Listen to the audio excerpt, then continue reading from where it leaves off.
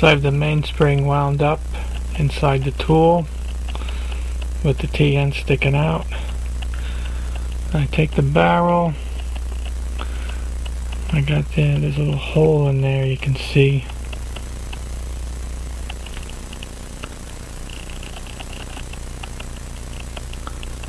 And the T-end goes in that hole. Let's see if I can get it in. Okay, I got it in the hole.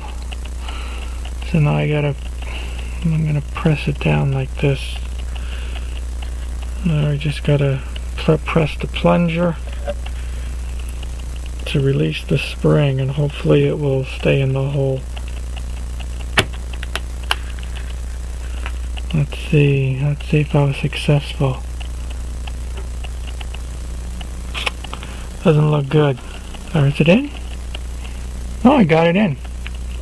Second try. So I got the T-ends. One end you can see sticking up there, the little point, and the other end is in the hole where it's supposed to be to turn the barrel round and round. Come on, this freaking thing doesn't want to focus. Will you focus? Thank you. Yeah, you see it's sticking in there, so it pulls the barrel when you wind it up. So then I got to install the arbor. You're supposed to oil all this stuff up and, you know, grease it or whatever. I'm going to do that another day because I just want to get this video over with. I got my barrel arbor, and I have to stick it in. Let's see if it cooperates when I put it in. Cooperating today? Oh, I got it in. And I'm just going to rotate it till it locks in to the spring. Yeah, okay. That's... Let me put the hand here again. I don't know why. So you can see I installed the barrel arbor and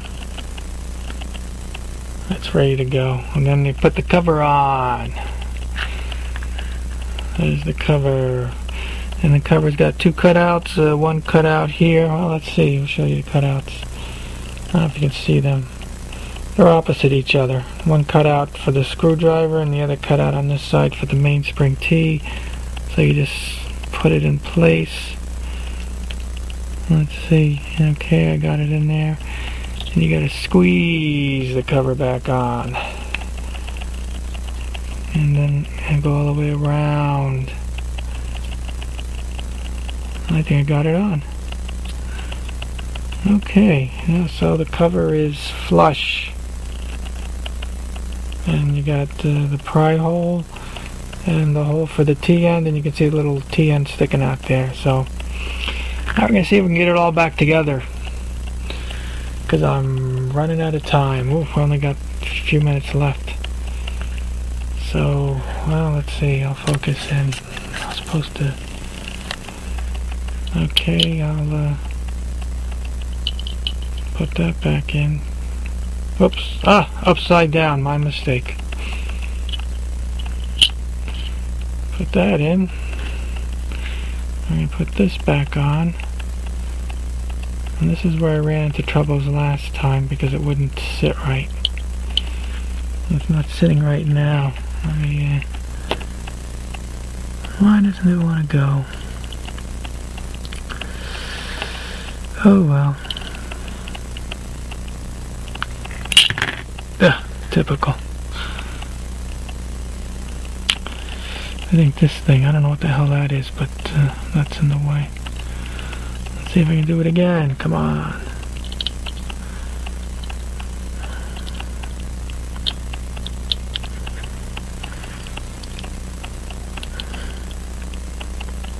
Maybe this is in the way.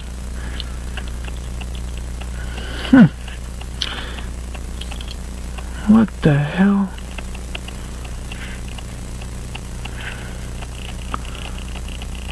Try it again. I'm gonna do a third take on this video if I can't get this thing back together. There you go. Almost.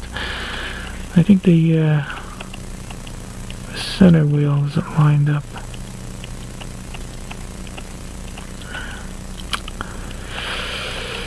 Oh crap, it's hard to do this when I can't hold the thing. I'm gonna have to, when I can't hold it up to my face, I can't see what's going on. Oh, I got it. I felt it go in. Yay. What am I doing wrong now? Okay. So let's see if I can do this before the time runs out. Damn it. So I got the, I'm gonna put this on. This thing has a D shape.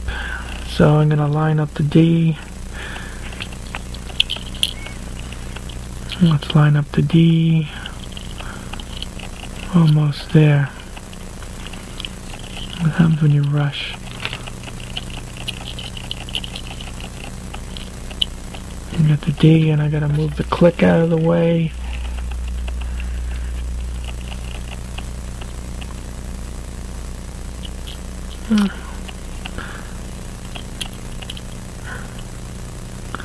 Move the click, come on. There you go, good, good. Okay, then I put the cover plate on here. And then I got the screw.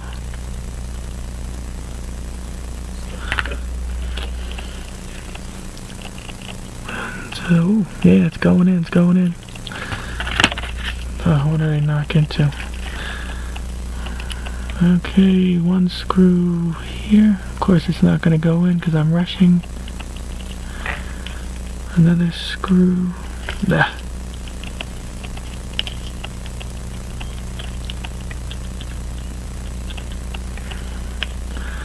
And the third screw. Okay. I should have clamped this.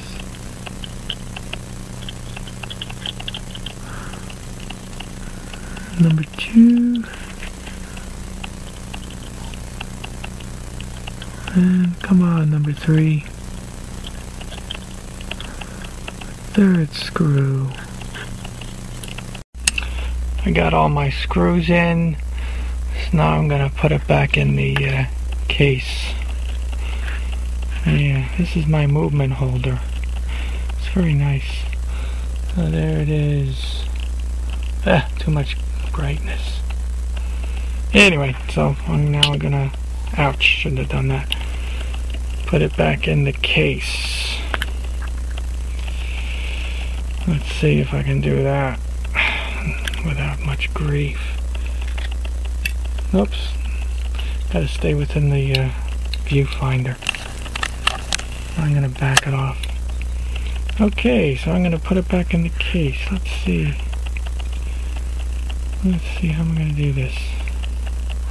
I like to do it like this because I'm a righty. Oh, forgot to put the gotta put the dust shield back on. That's why people don't get watches with the dust shield, because you forget to put it on.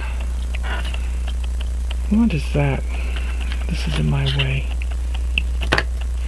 So I'm gonna line up the dust shield. It's got a notch there for the winding stem. So I'm gonna put it back on. You gotta sort of press it down a little bit. And there, you got it in. That's a little bit off. It's just a little bit off. Move it over with the screwdriver. Ugh, I moved it off. What a pain in the ass.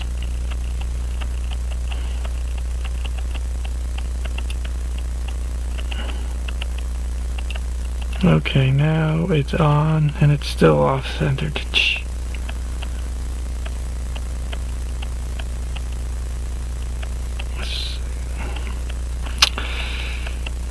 Okay, oh, I think I got it. Close enough. I'll fix it later. I have to take this thing apart and oil it, and because it doesn't look too good. When I took this spring off, I noticed. So I'm gonna case it back in. Hey, look, I think I got it on the first shot. Holy cow. Yeah, got it in the first shot. That's pretty impressive, because this video has been a disaster. Got it in there. I'm going to press it so it stays in. Close the front I put the crystal back in between takes. Let's see, turn it back up so I get this out of my way. Get the winder out of the way. So now I'm going to put the, well, you can't see that because the light's on the other side. I get the case screws back in so I can wind it up. Of course they don't want to go in. They only go in when you don't need them to go in. An important thing. Oh god, I'm bumped in. Let's see. That's one. The screwdriver is really not long enough. I gotta be careful. I don't want to. Movement's pretty clean. So I don't want to scratch it up too much. I don't want to scratch it up at all. Is this getting caught on camera? Good. Because I'm underneath the camera. I don't have to get it too tight because I can take it apart again. So I screwed it in. Hamilton's ball back together. Mainspring's in there. Well, I'm going to see if it, let's see if it works. Oh, I can feel it. That click is going back. Let's see if I, oh, balance is moving. So anyway, I'm going to have to take this thing apart again and clean it and oil it because this didn't look too good. I'll do that some other time. I'm not going to do it now. I just did this. Let's see if it goes all the way. Yeah, it's supposed to oil too and not grease. I'm going to do that after this thing runs down. That's what I'm going to do with this watch. Take this one apart. I never took this one apart before.